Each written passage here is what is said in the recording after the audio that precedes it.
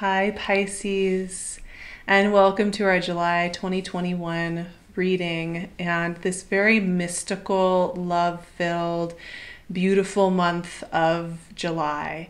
I find July to be, with Cancer and Leo season and the culminating of those energies, I find it to be a time of deep magic and mystery and sparking our creative relationship between mother-child, between moon and sun. This is just a really beautiful time. And for Pisces, I think this month is really gorgeous. You have so much energy moving through Cancer. You have a new moon in Cancer, you have Sun moving through Cancer, you have Mercury moving through Cancer. So you have this really wonderful water energy flowing with you, supporting your watery ways. Now this month is also interesting because we have Mars and Venus moving into your opposing sign of Virgo, giving you some reflection on your relationships and how you connect to others, and helping you actually reconnect. If you've been feeling a bit detached or overwhelmed, or like some of your close relationships have, with everything that's gone on over the last year and a half, that maybe have felt a little bit like they've shut down or gotten slower, those energies can actually really help you connect. And finally, I think the other big thing to keep in mind this month is that we have Jupiter, who has been with you for a little bit, not very long, moving back into Aquarius. So Jupiter is retrograding and will go join Aquarius for pretty much the rest of this year. But Jupiter will be back with you, my friends. So I would also say Jupiter is moving at the very end of the month. So you have most of July to enjoy Jupiter's influence.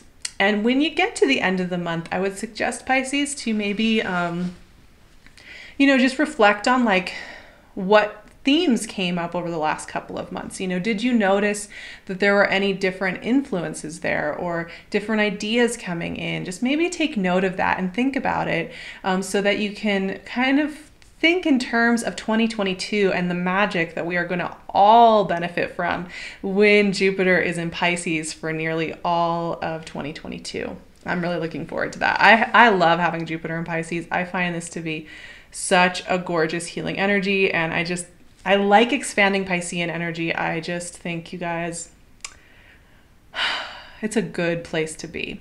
So this month has a lot of magic to it. And the message that came through for me for Pisces is that Spirit is speaking very strongly to you. And I know I say that. I've been saying it for like months. Like, how long have I been talking about you trusting your innate way of doing things? Not overanalyzing it, not trying to cut it off like it's an irritating limb, not trying, or like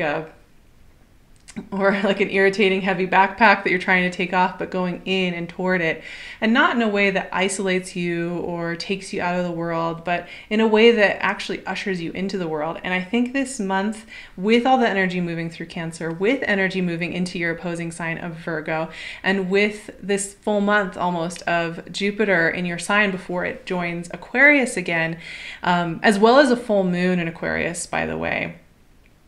At the end of the month, or near the end of the month, we'll have a full moon on the 23rd. There's a lot of spiritual energy working with you here that is amplifying your ability to hear from behind behind the curtain. But you're also getting amplified in your heart center with the Cancerian energy and your relationship center with the Virgo energy. And I didn't even mention Leo's energy, which we begin Leo season this month as well on the 20th, or the 19th, I think, right? Oh no, 22nd. Sorry, I'm getting my months confused. The 22nd, the sun moves into Leo, 6th house energy of reviewing what's working for you in your day-to-day life. Are you honoring your spirit? Are you honoring how you really feel? Are you honoring how you have grown and changed? Are you honoring like the metamorphosis that has taken place over the last even 6 months? Because you're being asked to make shifts. Things can't stay the same. But the message was that heart and spirit are speaking very loud this month. And I love that the heart energy is getting so lit up for you, Pisces, because this is, heart energy mixed with Piscean energy, mixed with Cancerian energy.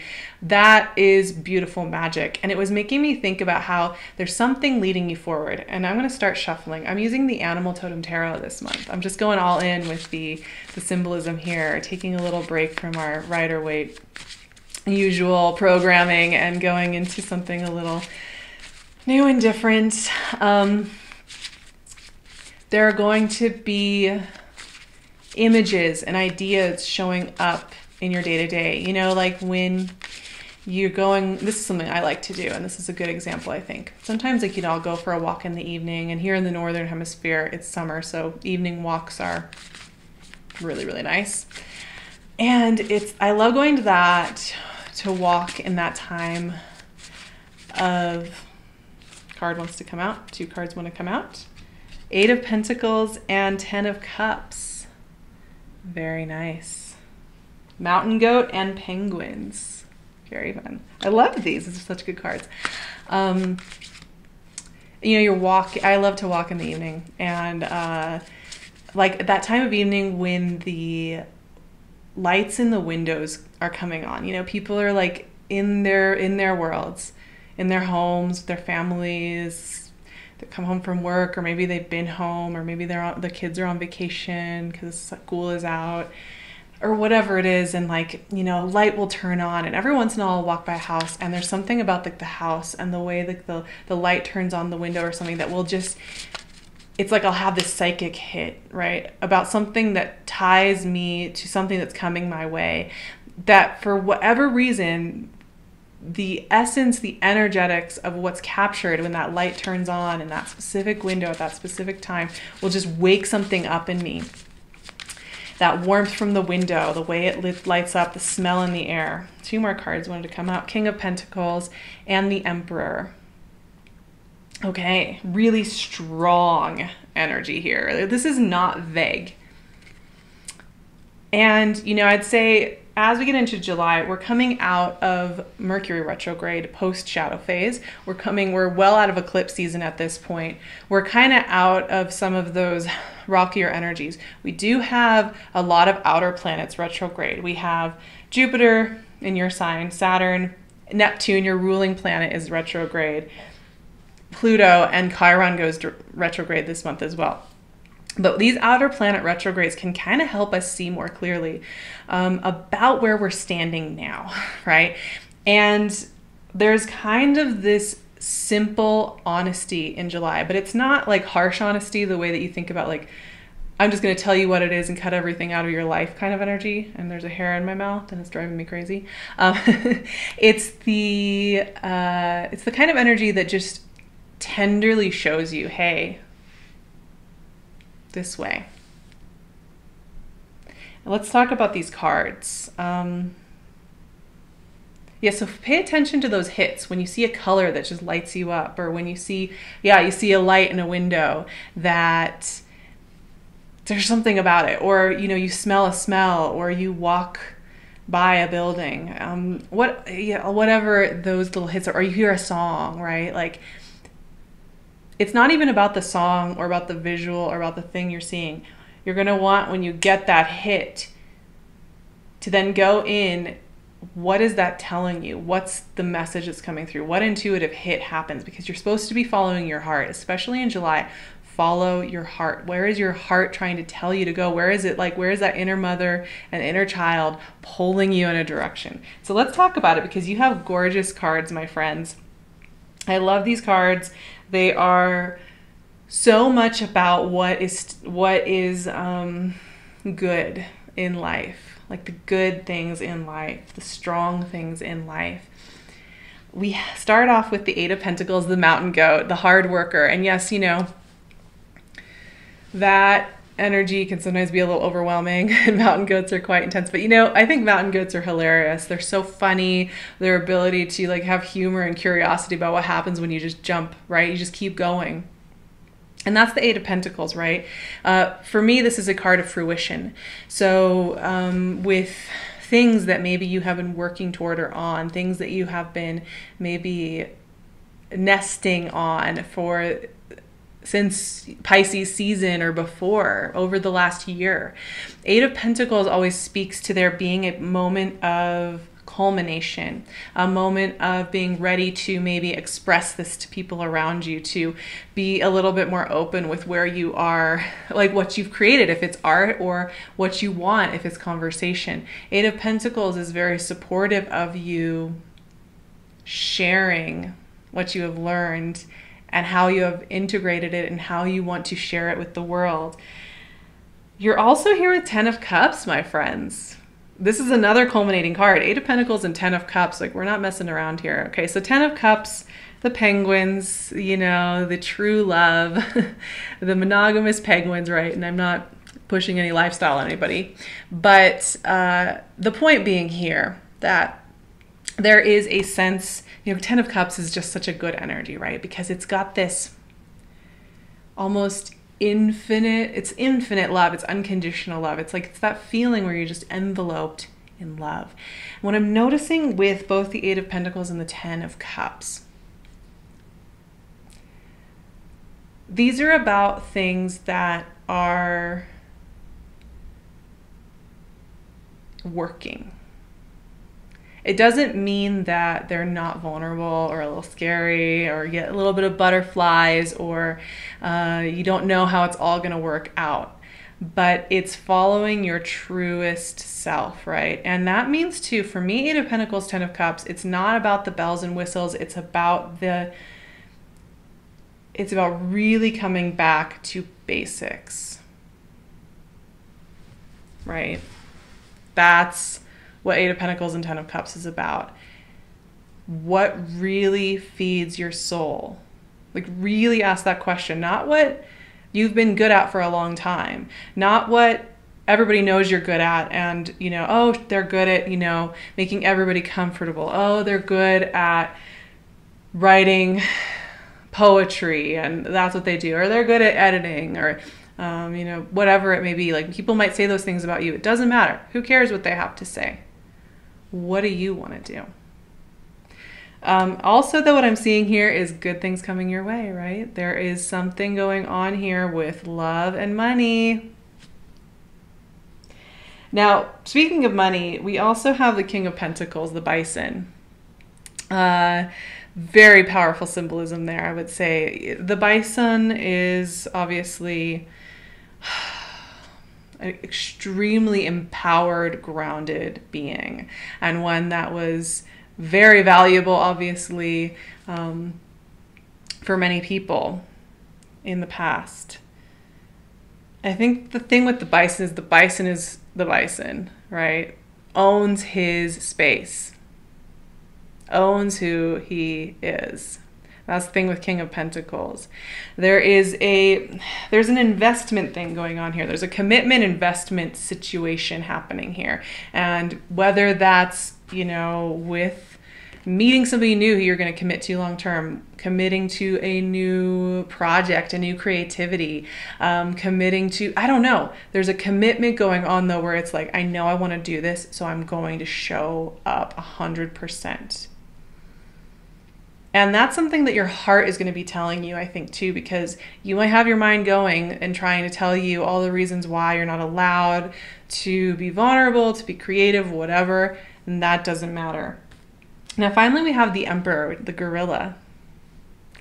And, you know, messaging around the gorilla is this. This has a lot to do with the courage to be yourself, again, like with the bison. It also has the courage to be the ruler in your own life. And how we so often think we want to be in charge, right? But then it's overwhelming to hold the space of leader in your own life, to hold the space of that center point of knowing, of always knowing that you can trust yourself, of always knowing that you're going to make the right choices for yourself, is something that takes a level of courage that we're trained out of culturally often. We're told we shouldn't be our own leaders. We're told we should just do things in a certain order. And yes, we want to take care of those around us. Yes, we want to take care of our communities, but we need to want to do that from a place of self-respect, right? We can't be doing it from a place of shame, from guilt, from any of those states, right? We want to be serving those we love in our communities and sharing our gift and committing and being vulnerable and doing all those things from a place of self-worth, from a place of self-value, not from shame, from guilt, from expectation from others, or from within ourselves. So what I'm seeing here is this is not about you pretending to be someone you're not. This is not about you putting on cool girl mode, cool guy mode, cool person mode. so that you can make other people comfortable, so that they don't know that you have emotional depth, so that they don't know that you're going through something, so that they don't know that you actually have preferences about how you'd like to be treated, about what you'd like to have happen. And I mean, these cards are very supportive. They speak to culmination of love, of money, of projects, of identity. They speak to moving forward. The energy is very supportive in July. It just is. There's a nurturance going on here that says, hey, if you want to follow those little sparks, the colors, the taste, the sounds, the songs, the visuals that are coming your way saying, hey, go over here, go over here. If you're willing to follow your heart, if you're willing to be the bison, the gorilla, the being that is very much itself, is not trying to fit into little containers, is not trying to be valuable based on some other criteria, but is fully showing up to those things that are important to you, it's going to flow so easily. I hope this is making sense.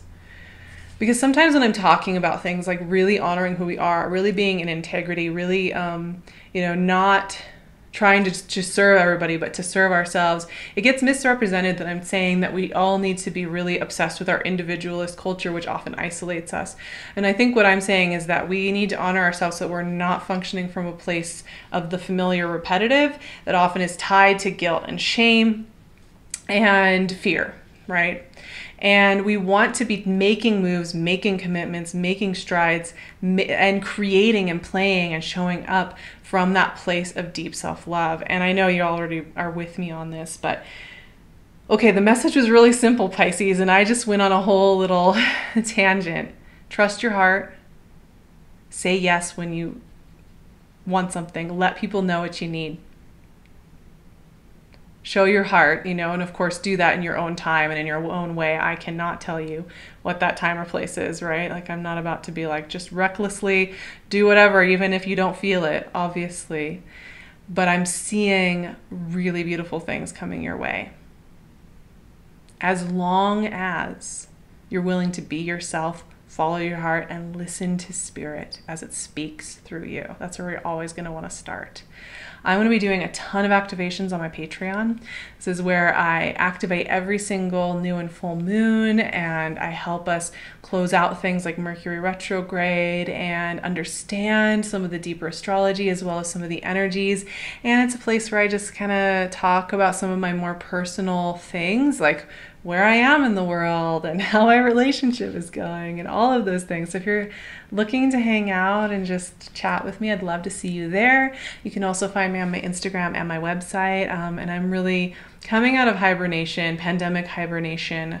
I was pretty overwhelmed. During the pandemic. I felt just getting online felt really overwhelming for big chunks of that time.